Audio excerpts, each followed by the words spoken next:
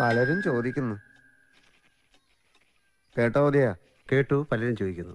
എന്ത് ചോദിക്കുന്നു എന്ന് ചോദിക്കാത്തെന്ത്? പലരും ചോദിക്കുന്നുണ്ടല്ലോ, പിന്നെ ഞാൻ എന്തിനാ ചോദിക്കുന്നത്? ഉദയഭാനു ആത്മസുഹൃത്തല്ലേ, അവന്റെ ആദ്യ പടത്തിൽ താനാണോ നായകൻ എന്നാ പലരും ചോദിക്കുന്നത്.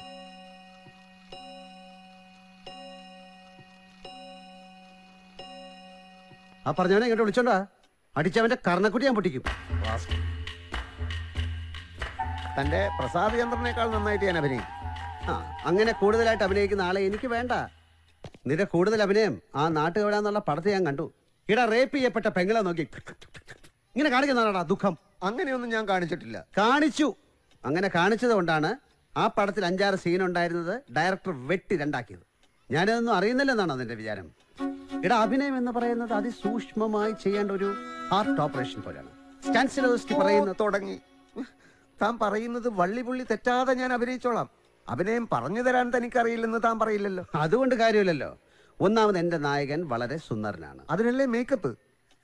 മേക്കപ്പിനൊക്കെ ഒരു പരിധിയില്ലടാ.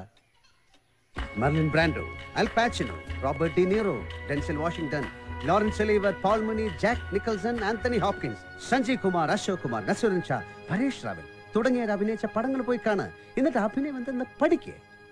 ഇല്ലെങ്കിൽ നാട്ടിൽ പോയി വേറെ എന്തെങ്കിലും ജോലി എടുത്ത് കുടുംബം പുലർത്താൻ നോക്ക്.